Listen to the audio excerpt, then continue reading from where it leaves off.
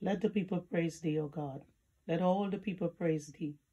Then the earth shall yield or increase, and God, even our God, will bless us. God will bless us, and all the ends of the earth shall fear him. Father, we're going through a period right now where your word has nothing but come to pass. At the ends of the earth right now, it's in fear because of what is happening, oh God. And we have been praying, Lord, and we have been seeking your face. We've been asking you to allow this plague to be stayed, to allow people to be healed, Lord. We so desperately want to see the end of it. But Father, oh God, we come to you this morning because we want to do what your word says. We want to praise you. We want to lift up your holy name. Because over the years, oh God, we have forgotten, oh God, what it means to just lift you up in the midst of the earth, lift you up among our friends. We have brought ill repute and disrespect to your name because we have done so many things. We have gone astray, and we've just allowed your name, oh God, to be trampled under, oh God. When you said, Lord, let your people praise you, all your people, not just the ones who serve you, but all your people, because you have created this earth and you have created people. You created people in the image of you, Lord. And Father, you are calling upon all your people this morning to praise you, to lift up your holy name so that the earth will be healed and that the earth will bring forth her increase, and the healing that we are seeking after and the deliverance that we are looking for, God. We want to see it come, Lord. We want to see it come, but we want to lift up your name. You said if your people who are called by your name will humble themselves. And we want to humble ourselves this morning and put you back in that honor, that place of honor, oh God. We want to lift up your holy name and let the world see our God high and lift it up and know that you are the deliverer, you are the healer, and you are the savior of this world. Not just our little area that we live in and our household, but you are the savior and the deliverer of this world. We speak deliverance to this world in the name of Jesus. And we are not going to fail to give you all the honor and all the glory and all the praise, because it's due only to you. In the name of Jesus, we praise you and we honor you. Thank you, Lord. Amen. Good morning to the church and to everyone who is hearing and seeing my face. And I hope that my message today finds you in good health, finds you well and prosperous and thriving and doing well. I want to talk to you today on a topic that I call the everyday God. The everyday God. And if you would turn with me to the book of Isaiah, chapter 40, and we are going to be talking about verses 1 through 5. Isaiah chapter 40, the 40th chapter of the book of Isaiah the prophet in the Old Testament, verses 1, 2, 3, 4, and 5. And that will be the main scripture for my talk this morning. What the Lord is saying to the church, I believe in this time, is a message of comfort and a message of hope. And Isaiah chapter 40 verses 1 and 2 says, Comfort, comfort my people, says your God. Speak tenderly to Jerusalem and proclaim to her that her hard service has been completed. Speak tenderly to the church. Speak tenderly to the church. Proclaim to her that her hard service has been completed, that her sin has been paid for, and that she has received from the Lord's hand double for all her sins. Isaiah 40 verses 1 and 2. I want you to know that God is not angry at the church. Let me repeat that. God is not angry at the church. This situation that we're in the midst of right now, this worldwide virus and this virus infestation, this is not happening because we did something wrong. It's not happening because the church did something wrong. It's not happening because there is sin in the church, or because we didn't pray enough, or because we didn't fast enough. Sometimes, we labor under the misapprehension that we can somehow be good enough, or holy enough, or pray enough, or do good enough works to bring about a move of God. But God is saying, this is not what's happening here. He wants you and I he wants to speak comfort to the church this morning. He wants to speak tenderly to the church. There are times in the history of the nation of Israel, yes, and even in the history of the church, when God chastises the church, when God scolds the church. This is not one of those times. At this time, the word of the Lord is, comfort my people. I'm about to speak tenderly to you. I'm speaking to you in this, but it's a message. It's a tender message. It's a message of reconciliation. It's a message of grace in the midst of everything that's happening. God wants to present us solely as a trophy of his grace, and his grace alone.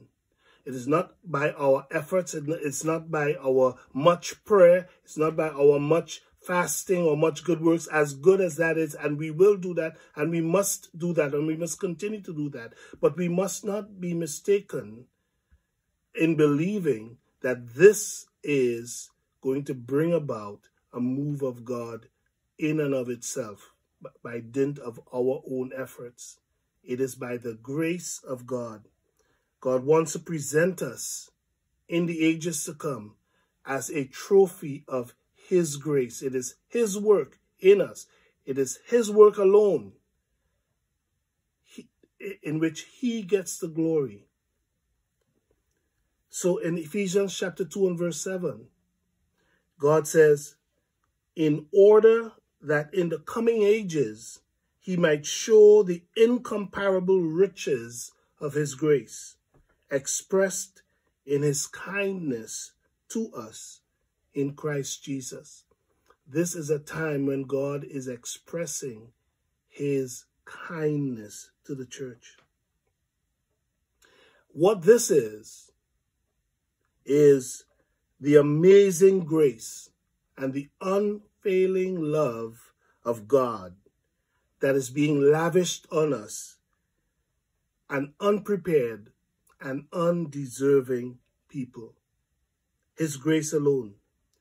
What this is, what's going on right now, saints, even though it may not look like it at first glance on the surface, it may not look like it, but what is going on right now, what this is an answer to the prayers of the saints. What has God done? Look at Isaiah chapter 40, verses 3 and 4. What has God done? What's he in the midst of doing right now? Isaiah chapter 40, verses 3 and 4. A voice of one calling in the wilderness, prepare the way for the Lord, make straight in the desert a highway for our God. Every valley shall be raised up, every mountain and hill made low. The rough ground shall become level, the rugged places a plain. So what has God done? God, not COVID-19, not Trump, not Charlie Baker, not some evil cabal, some anti-church cabal. God has ejected us from our church buildings. God has disrupted our routines. Yes, our routines. And may the Lord forgive us. God has disrupted our routines God has discomforted us. God has wrong-footed us. He has unnerved us, unsettled us, and in effect said, now let me see, let everyone see, let the world see, prove to yourself, prove what is it that you're all about. We have been ejected from our churches, from our church buildings. We have been discomforted. We have been wrong-footed. We've been unbalanced. Our familiar patterns and our familiar surroundings have been snatched away from us in an instant. But what God has not done is that he has not removed Jesus. He's not taken Jesus away from us. You know, one of my favorite worship songs of all time is The Heart of Worship by Matt Redman. And those of you who belong to MMCC would know that that's one of my favorite worship songs. And I try to get it in the worship set as often as possible.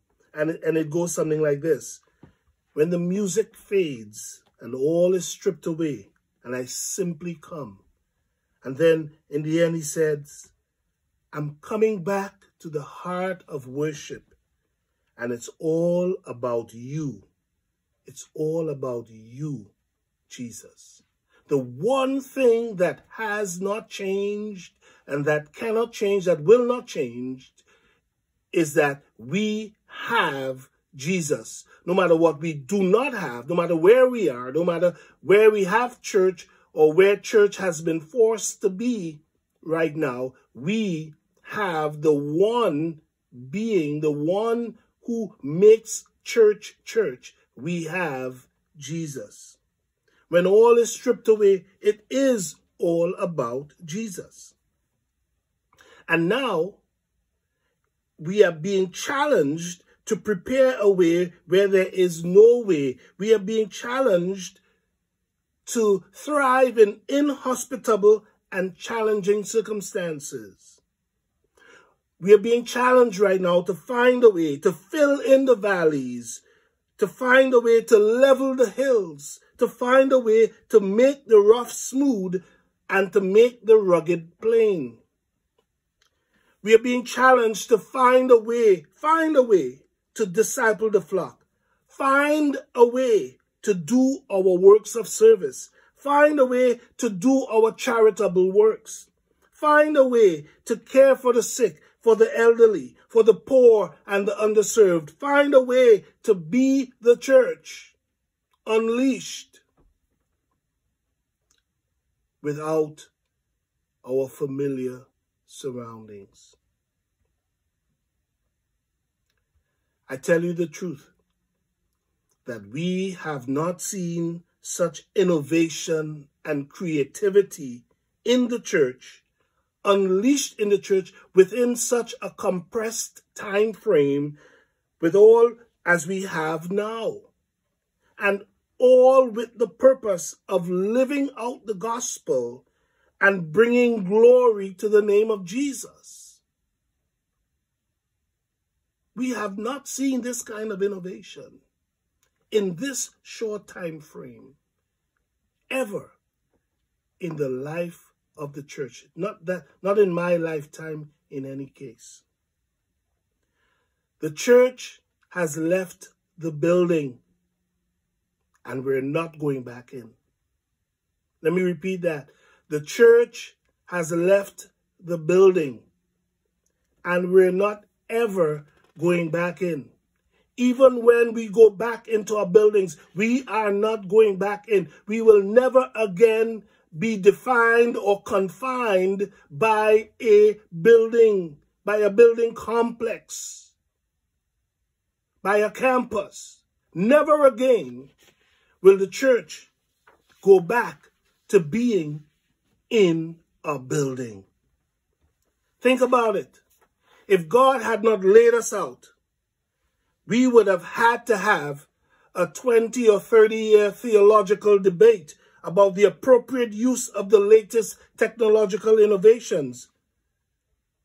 I tell you the truth, I, for one, I'm glad that we've skipped that stage. We've saved ourselves a lot of ink. We're just going to go ahead and do church, and we can argue about it later. We're just going to go ahead and do church. We don't have a choice. If we are church, my friends, we have to do church, whatever the circumstances. What will be the result of what God is doing right now? Well, Isaiah chapter 40 and verse 5. And the glory of the Lord will be revealed, and all people will see it together. For the mouth of the Lord has spoken. Do you know what this worldwide crisis is about? It's about the glory of God. Does that sound familiar to you, church? It should sound familiar, because that is what we have been praying for generations. And especially on Cape Cod for these last 15 years, we have been praying for the glory of God to be unleashed upon the church and upon the world in an unprecedented way, a way that we have not seen before. A move of God happens when we least expect it, and in a manner that we have not yet seen.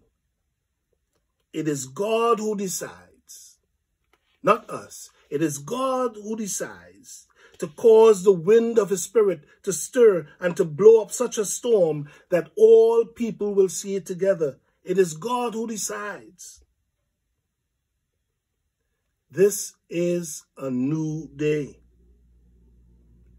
And I believe that going forward, as we bring church into the future, as we wrestle with this new paradigm and find ways to lift up and glorify the name of Jesus, find ways to bring glory to God in the midst of all circumstances, I believe that two new realities will emerge that won't change. Number one is that there will be unprecedented levels of collaboration between churches. Let me tell you what I've seen since we got ejected from our buildings. Let me tell you what I've seen. I've seen churches offering to share their production facilities. I've seen pastors encouraging each other.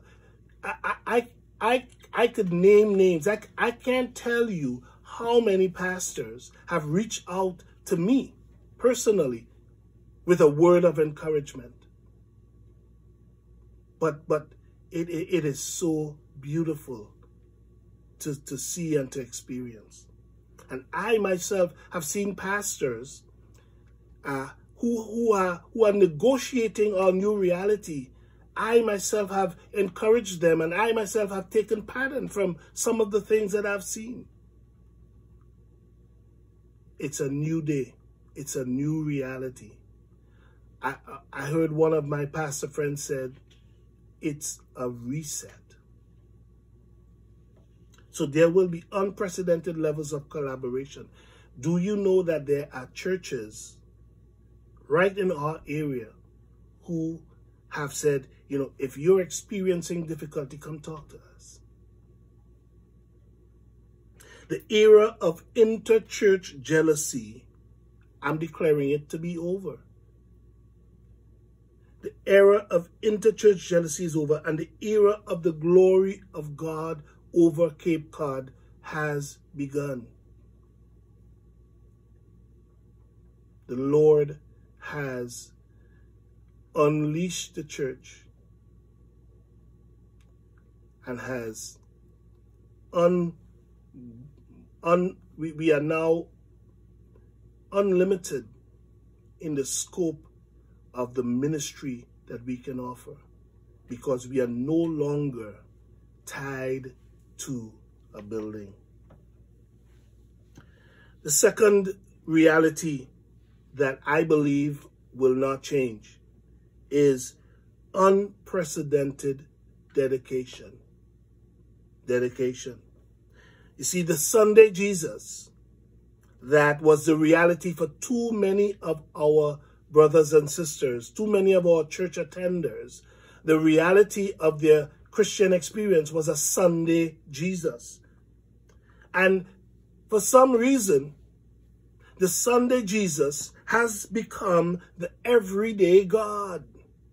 In all the churches, we are learning to call on God every day and in all circumstances for everything. And that is what God desired all along.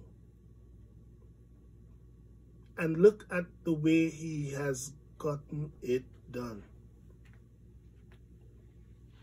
If some preacher, some pastor, or some minister, or some bishop had come to a meeting of the churches on Cape Cod, let's say had come to the Thrive Conference and said, you churches need to close your buildings for 4 weeks, for 6 weeks, for 2 months, we would have stoned him. We would have run him out of there, and he would have been lucky to escape without injury. But look at what God has done. I tell you, it's the church unleashed. Is there anything that we won't contemplate in service of God? Is there anything that we won't consider doing to lift up the name of Jesus? Nothing. Nothing. We're out of the building and we ain't going back. This is what Jesus wanted all along for our church. He said, I will be sanctified before all the people, Leviticus 10:3, and I will be glorified. Father, may the name of Jesus be lifted up. May the name of Jesus be exalted to the highest place in the eyes not only of the church, but in the eyes of all the people. Let Jesus Christ be lifted up and glorified. Let your kingdom come and let your will be done on earth, in church, as it is in heaven. Be glorified in our midst as we go forward from here. In Jesus' name, amen.